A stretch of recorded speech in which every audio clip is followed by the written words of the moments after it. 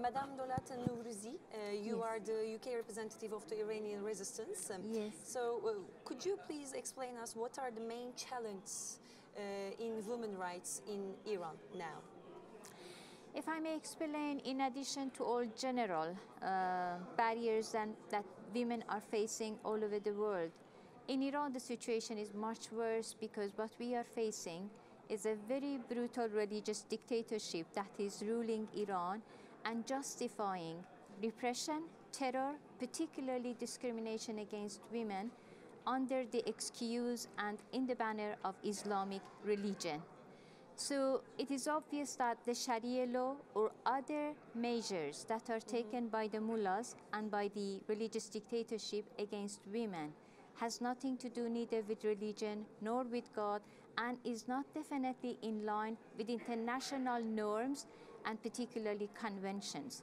So what we are demanding is that human rights is exactly women's rights, and the situation of women in Iran needs to be supported in challenging Islamic fundamentalism, extremism, that the root of it is in Iran, and particularly our women have been prime victim of this very terrible phenomenon of Islamic fundamentalism and misuse of religion to justify repression and dictatorship. Yeah, and you also mentioned that there's an important presence of Iranian women in the resistance movement as well. Can you please explain about it? Yes, absolutely. The opposition movement led by Mrs. Maryam Rajavi is the main antithesis to Islamic fundamentalism. It is actually a tolerant, democratic, and very progressive view of Islam that values human rights, women's rights, especially separation of religion from the state and the government.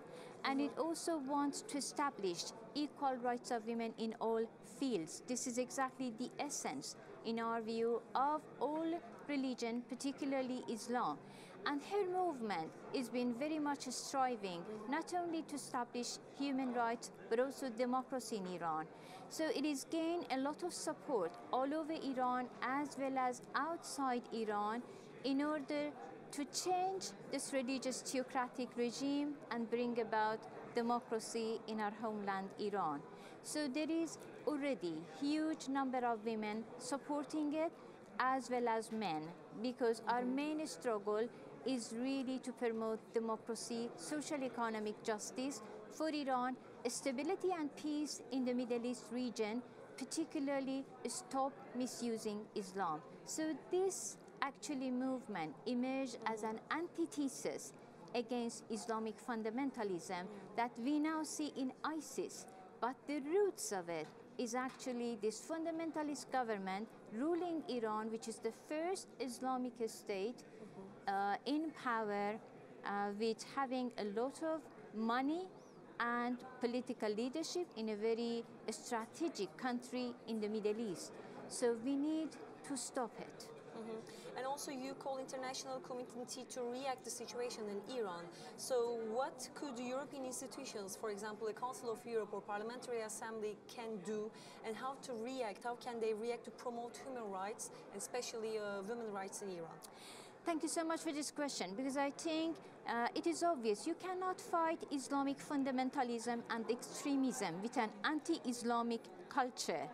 You need to have actually democratic, tolerant, progressive Muslims to be able to confront and say the reality that what is really the essence of the struggle for freedom and democracy, and what we see in the name of extremism, fanaticism of Islam has nothing to do with religion.